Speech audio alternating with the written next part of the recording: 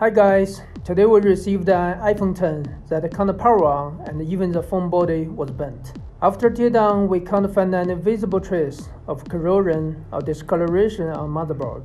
How should we make the troubleshooting job?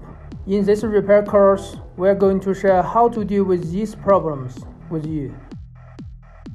This is a badly injured iPhone 10.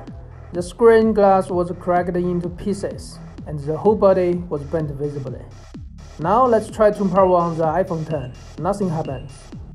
Let's disassemble the phone and check out where the problem is. Unbolt two pentalobe screws. Disconnect screen and all flexes. Take out the motherboard. After testing, we know that motherboard has a short circuit. Common motherboard short-circuited problem probably happens on battery anode and main power supply circuit resistance. Let's test their value now. Anode resistance of battery works well. And the further test shows main power supply resistance stopped working.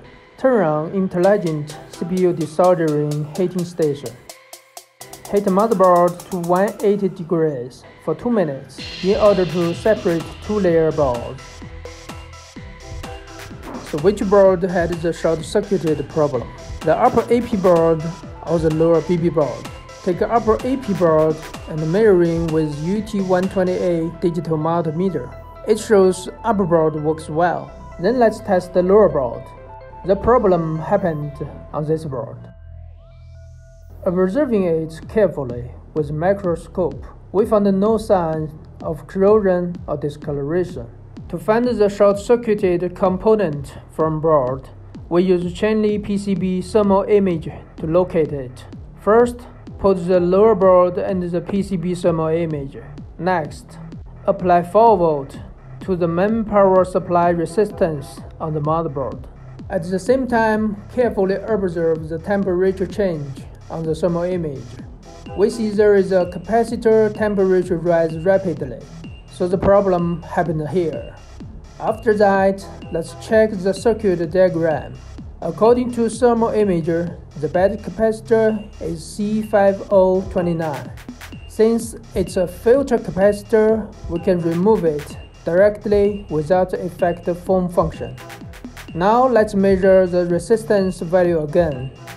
The value has already back to normal. Put the 2 layers motherboard on the desoldering station. Heat them up for 2 minutes so that they can be jointed again. And then let's install the motherboard back to the housing. We replace a new screen with film for the iPhone 10. Now it turned on successfully. Then we test all functions again. Camera works and it can focus as usual. Input SIM card back.